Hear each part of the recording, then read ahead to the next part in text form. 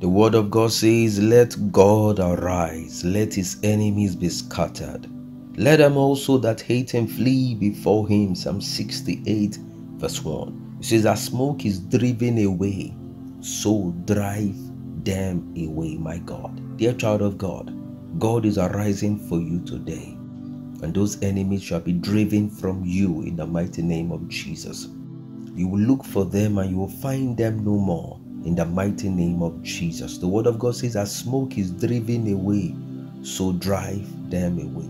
As wax melt, it says, before the fire, so let the wicked perish at the presence of God.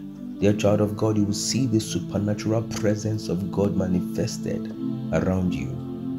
And all those enemies, those powers of darkness that wanted to keep you down, dear child of God, they shall be destroyed. The wrath of God, the indignations of God, the fierceness of God's anger will come mightily upon them, and they shall be destroyed in the mighty name of Jesus.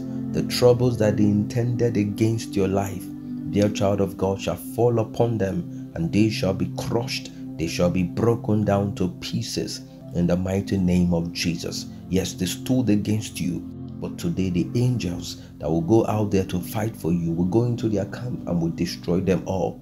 Just like God sent the angel, just one angel, and he went into the Assyrian camp and destroyed 185,000 of them. Dear child of God, it doesn't matter their number. They will flee before you. Dear child of God, they will come down before you today, because God is arising for you to bring you victory. It says that smoke is driven away, so they would be going far from you, so the Lord will drive them away in the mighty name of Jesus. The victory is yours.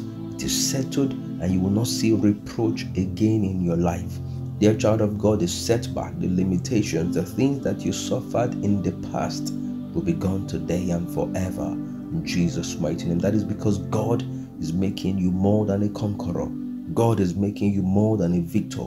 You are an overcomer, and you will not be defeated in Jesus' mighty name. I call it done, because your victory is sure and it is settled in Jesus' mighty name. Amen. It is well with you, beloved.